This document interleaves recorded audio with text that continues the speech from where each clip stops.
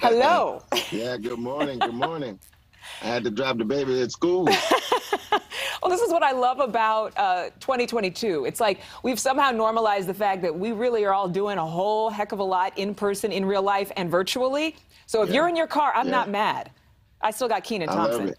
it. Yeah. I'm right here. How are you this morning? I'm fabulous. Thank you so much. I'm really excited. I was asked to be a judge for your upcoming event here in Chicago. I was, I was just about to say thank you so much for participating, man, and supporting live comedy. I mean, we're very excited. Like the shows in Chicago will be 2 shows, and tickets are going fast or whatever. And I just think it's a great opportunity to support, some undiscovered talent out there. So we're hitting Chicago, we're hitting, we started in Atlanta, we're hitting Vegas, Dallas, a bunch of different places. So I'm just looking forward to seeing everybody when they come to New York. I have to ask you a question. I'm going to go off script a little bit. You have had quite a long career. You work very hard.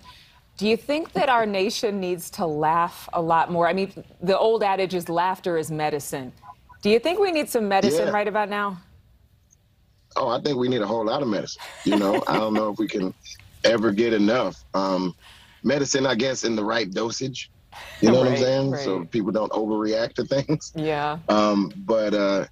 That comedy has always been the hand holder of society, I believe, so it's nice to, figure out a new way for new people to get into it. You can't get away with certain jokes anymore. So do you have any advice for comics to help them in this competition specifically?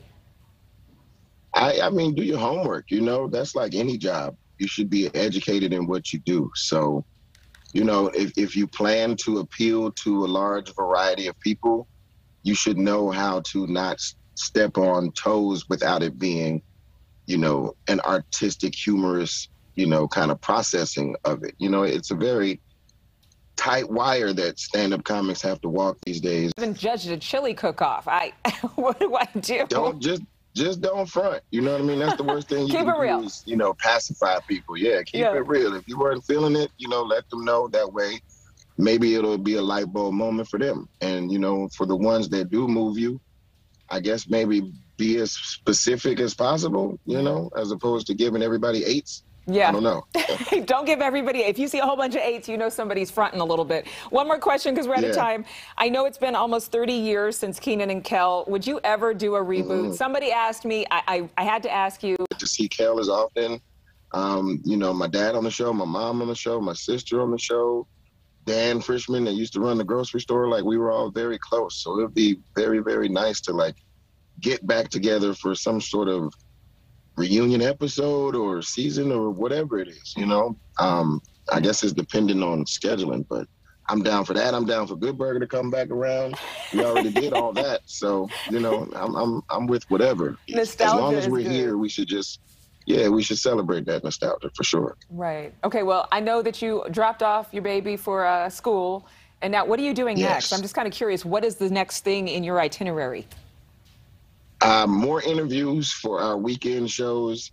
And then we have rehearsal today at SNL with the great Jake Gyllenhaal this weekend. Nice.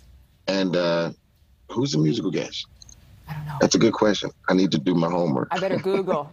Speaking of homework. Yeah, me too. Bringing it full circle. Kenan Thompson, thank you so much for being in your car and available to us here on Morning in America.